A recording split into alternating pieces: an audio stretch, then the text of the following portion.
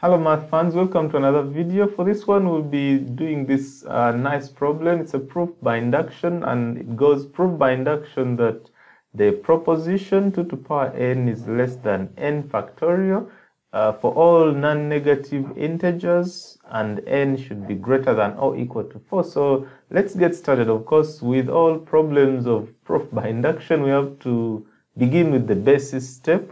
So let's get started with the basis step, and for the basis step we simply test that the proposition is true by testing it with some value in the range, some known value in the range that we're dealing with. And it's always nice to test with smaller values. So we have 2 to the power n is less than n factorial. Let's test for n, maybe n equals to 4. That's the smallest value in this range. So we'll have 2 to the power 4 less than 4 factorial.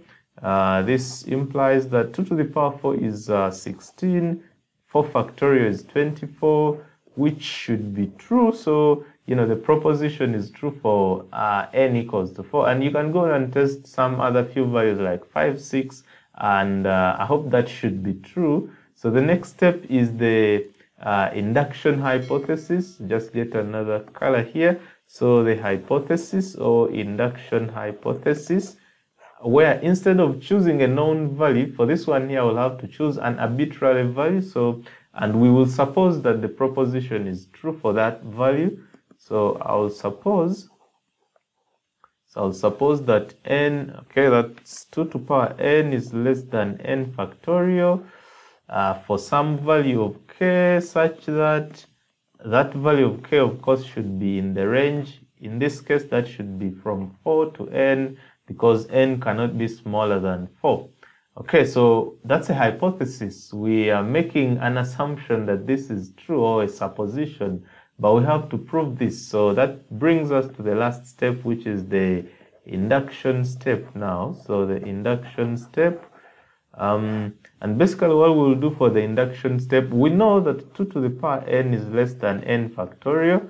Of course, n greater than or equal to 4, and it's a non-negative integer. But we don't know if 2 to the power n plus 1 is also less than n plus 1 factorial. So we don't know about this, and that's basically what we have to prove.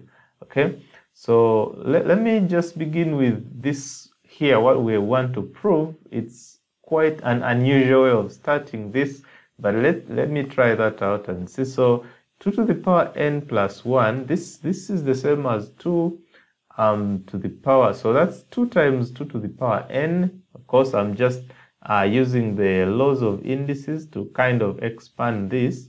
And this right here, the reason I'm doing this is because I actually have 2 to the power n here, so I kind of want to bring in this right here. So this should be less than, if you take a look at this, this should be less than 2 times n factorial, okay? Because we know that 2 is less than n factorial. So that's what, sorry, 2 to the power n is less than n factorial, which is this right here. And this 2 doesn't affect this inequality. So yeah, this should be perfectly right.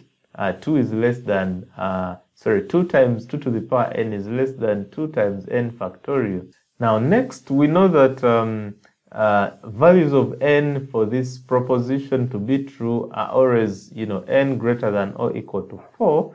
Okay, n should be greater than or equal to 4. So this should be less than n plus 1 times n factorial. So as you can see, n plus 1, if I compare that with 2, n plus 1 is always going to be greater than 2, because n is greater than or equal to 4. So the least value this can be is 4 plus 1, which is a 5, which is way greater than 2. So this should be true, that n plus 1 times n factorial is greater than or bigger than 2 times n factorial.